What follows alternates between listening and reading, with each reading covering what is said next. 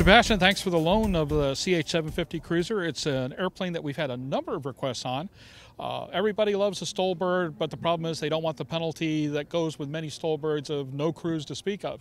You sure fix that. We're off on about a 65-degree day. There's 2 adults on board, Roger, myself, and 12 to 15 gallons of fuel.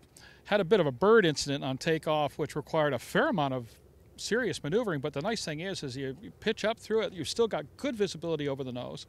110, 115, 120 cruise, not bad at all.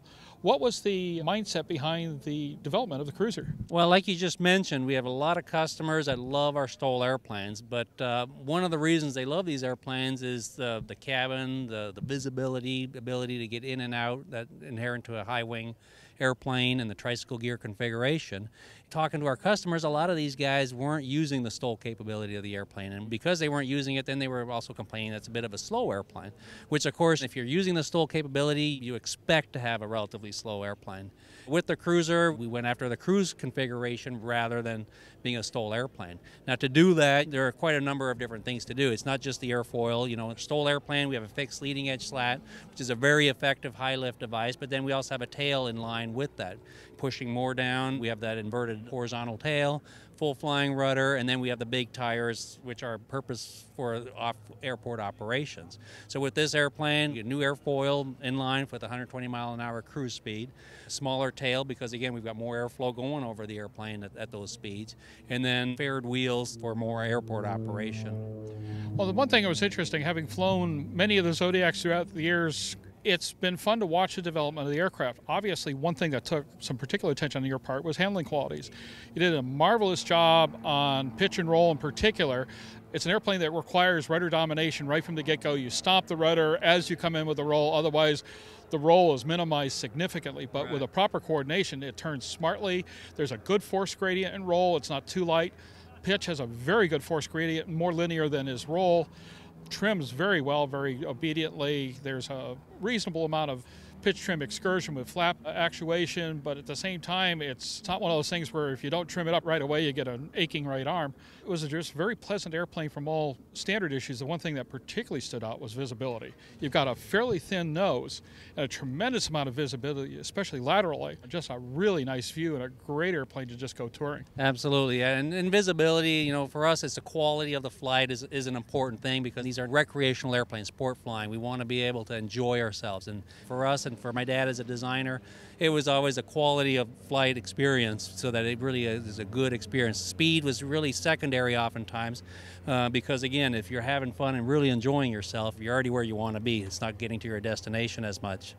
Now, of course, in the low speed regime, the airplane is just very, very babyish. With flap extension, there's a very high frequency, very low amplitude buffet, and everything that you do the minute you get anywhere near a stall, there's no question what's going on, but you're holding a significant 12 to 15 pounds of aft stick with full extension and any power at all, and it just doesn't want to break. It'll mush through.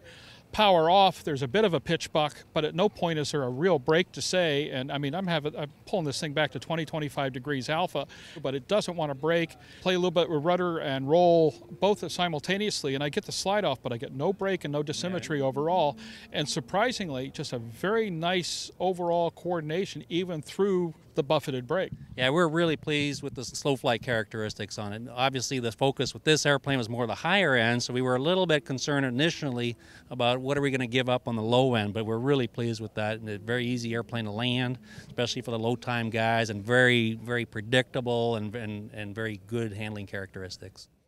The aviation industry is far too automated and impersonal. Levels of care, service, and focus on customers have faded.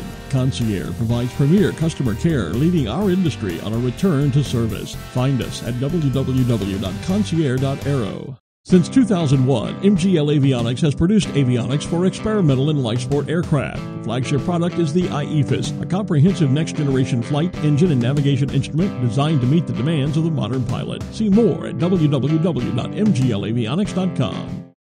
Get there faster and in true Italian style. The P2008 Turbo by Tecnam, the ultimate high-wing LSA, now available with the silky smooth Rotax 914 Turbo. www.tecnam.net Okay, for somebody who's interested in the airplane, what's the process? What's it cost? What kind of kit offerings are out there? And oh, by the way, SLSA maybe? Maybe.